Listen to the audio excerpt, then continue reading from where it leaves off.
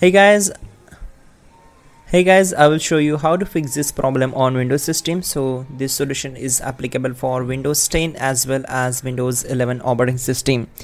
You need to just follow my screen and we will fix this issue together. First of all, we need to open the command prompt. For that, just go to search bar and type here cmd, then right click here and select run as administrator. Select S. Once we are here, we need to execute some commands.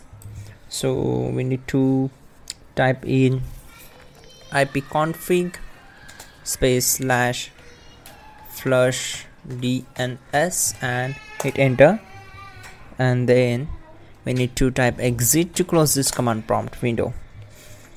Then simply right click on the start icon and click on settings. Once we are here, we need to click on these three lines and go to network and internet. Then just scroll down, then click on advanced network settings.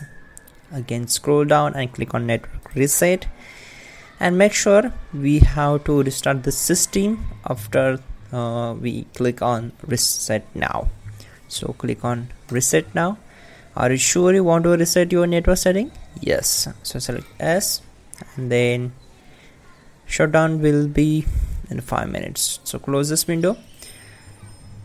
You can also check out our pin command to fix this issue quickly and effectively. That will help you a lot to fix this issue. So don't forget to like the video and please do subscribe the channel. You're good to go.